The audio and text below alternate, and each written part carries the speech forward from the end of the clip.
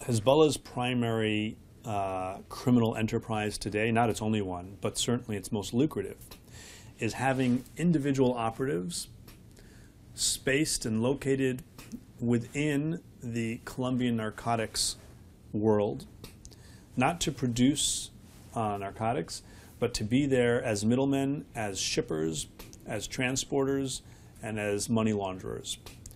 And so Hezbollah helps move product from South America to Africa. That 10th parallel, they call it Highway 10. And then from there upwards into Europe, upwards into the Middle East, and laundering those funds.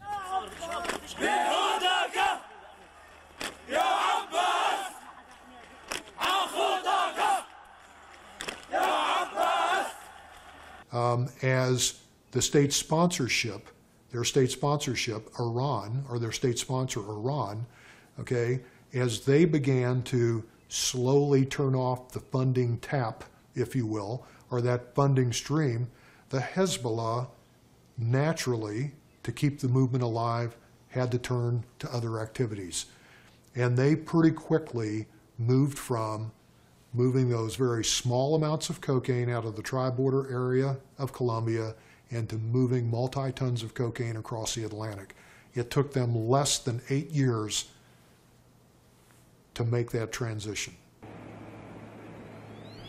قدرة منظمات إرهابية مثل حزب الله على الاستفادة من التمويل العالمي للجرائم شكلت التحدي الجديد بعد هجمات 11 من سبتمبر.